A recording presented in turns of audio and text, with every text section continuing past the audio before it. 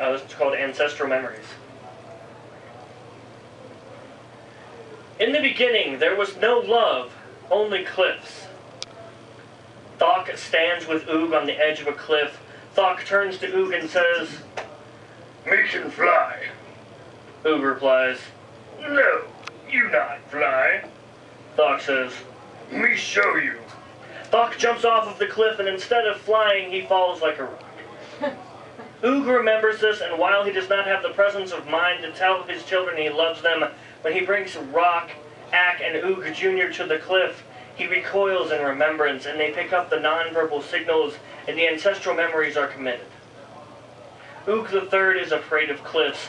His father remembers as his father moved away from the cliff. Oog composes the first song, and while it is not about love, it has a similar message.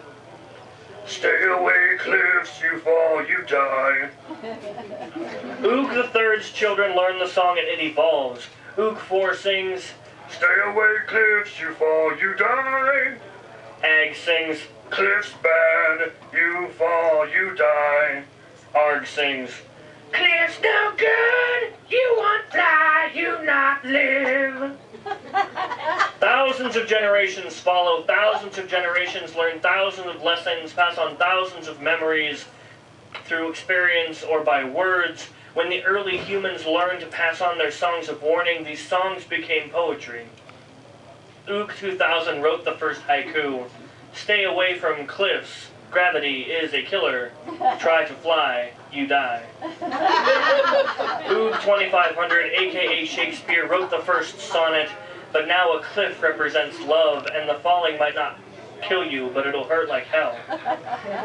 All of us are now sharing memories from our ancestors. The electric shocks of remembered movements carry on. They find their way through genes into sperm and egg combining, at last intertwining.